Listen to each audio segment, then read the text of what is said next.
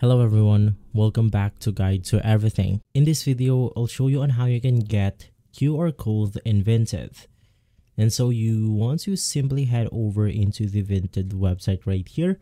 And once inside Vinted, you can just click on your profile icon. Inside the profile icon, click on Profile. Inside Profile, you will be able to see all of your listings as you can see right here.